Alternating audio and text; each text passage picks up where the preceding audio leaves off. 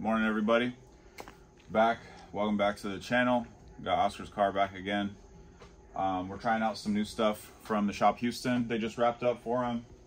We got all new van gens, couple boost leaks fixed, and then velocity stacks on the intakes on the turbo inlets. So we're gonna make a couple passes, see what it does. We already did some street tuning. Car's been running good. We noticed it makes boost a lot faster now, so we had to redo some of the stuff in the tune to try to calm it down, but it seems like it's making good power, so we're just going to put it on the dyno, check power again, and see how it does.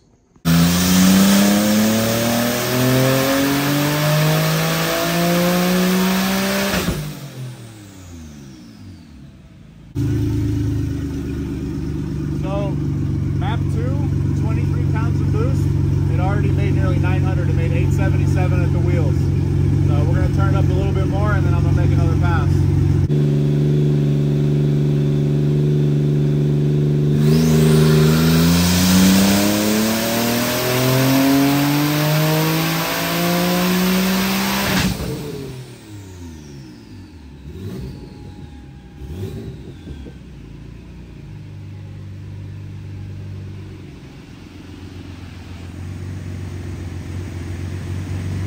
What's there? 961 boost only. Crazy. Let's look at the graphs real quick.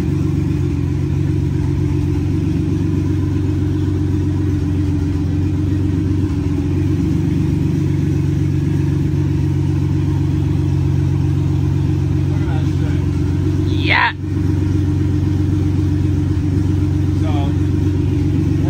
I'm gonna check the data. I'm gonna make one more pass with a little bit of nitrous and see what it does. All right, so we're gonna compare boost only numbers first. So the yellow line was last time we tuned the car. Boost only, it maxed out at 933 wheel horsepower. After changing to velocity stacks and fixing a few boost leaks, made 961 wheel horsepower boost only. So picked up.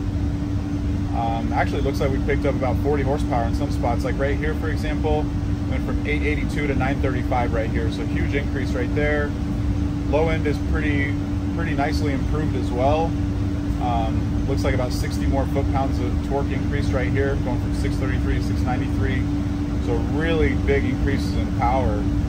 They kind of even up top. Looks like you still picked up 30 wheel horsepower up top. So really strong gains all the way through. We just need to get the nitrous solenoid turned back on, and we'll see how much more it makes full tilt.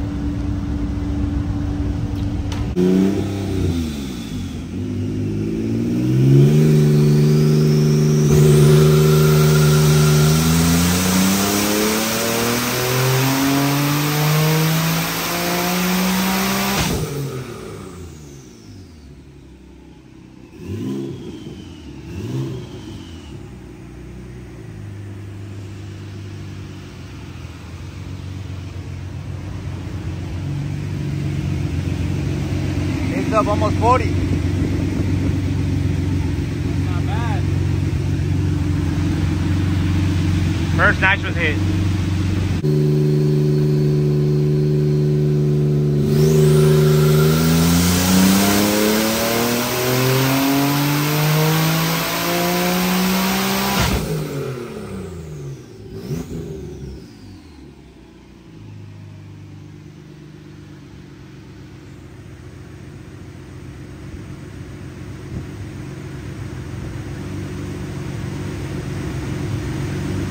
So, made our final passes, got the nitrous solenoid back working. So last time it made 1006. This time it made 1047, nearly 1050. So really big increases, basically all across the board. You'll see the blue line versus the red line's way higher. Top end went from 976 before to 1037 up here, around like 6,800 RPM. So really strong increase. That's like a 60 wheel horsepower increase. You guys know the deal already. I don't have to run it, like repeat myself, but the velocity stacks helped a lot. Huge increases on boost only and with nitrous on kill mode. So really solid setup. Nice little combo right here.